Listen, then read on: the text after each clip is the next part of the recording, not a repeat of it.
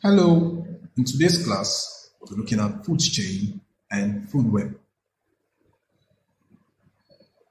In this lesson, you will learn to differentiate food chains from food webs, how to construct a food web from food chains, and illustrate the transfer of energy between organisms. What is a food chain? A food chain is a linear feeding relationship which shows the transfer of energy from one trophic level to another. So it's basically a feeding relationship between organisms and also shows how energy is transferred from the sun down to one organism to another. We use arrows in a food chain, and these arrows represent the transfer of energy.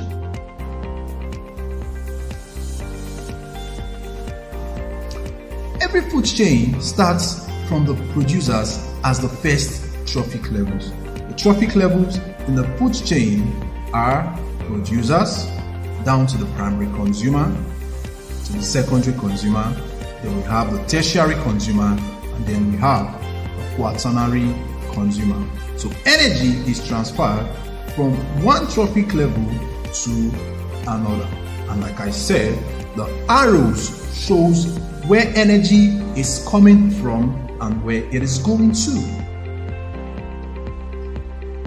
Now let's take a look at a food web. A food web consists of several food chains in a single ecosystem.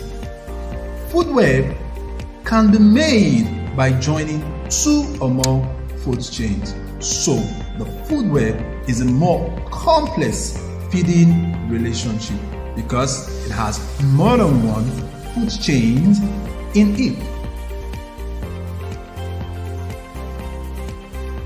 How do we construct food webs? Like I said, food webs are made from food chain.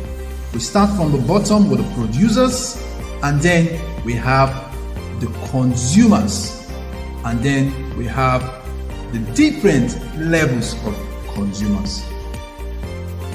So let's take an example.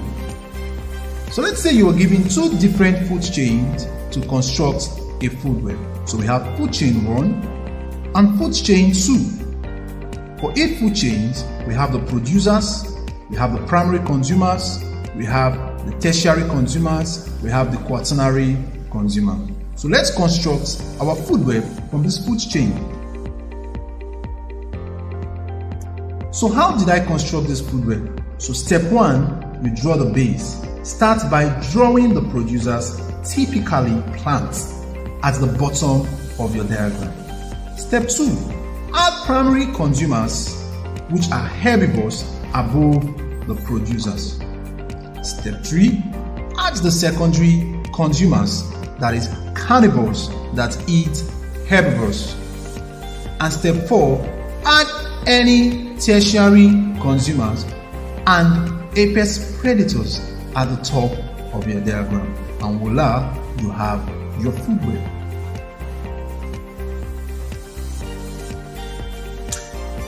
Let's look at the importance of the sun in a food chain and food web. The sun is the source of most energy on Earth. All processes on the planet can be traced back to the heat and light energy it radiates. What is the sun's role in food chains and food web? Let's take a look at that. The role of the sun is as the chief source of energy.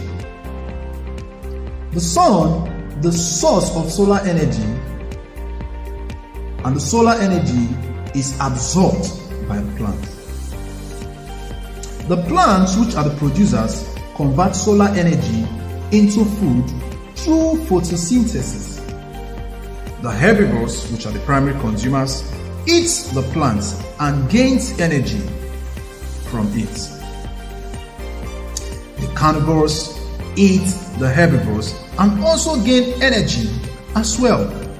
And then we have the tertiary consumers, which eats the secondary consumers and also gets energy as well.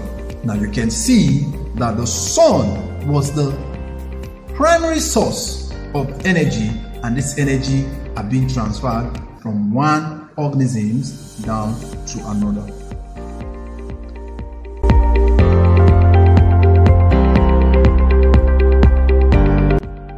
The energy pyramid.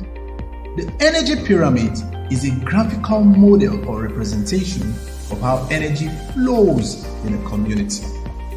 The primary source of energy is the sun. The sun transfers its energy to the producer, and the producer uses the energy from the sun to produce food through photosynthesis. This food is eaten or taken in by the primary consumers, but it is only some few percentage of this energy that are taken in by the primary consumers. Now, the primary consumers are eaten by the secondary consumers, and the secondary consumers are eaten by the tertiary consumers, and then by the apex predator. Now, I want you to know that energy is lost as it is transferred from one trophic level down to another trophic level. So the available energy decreases as the level increases.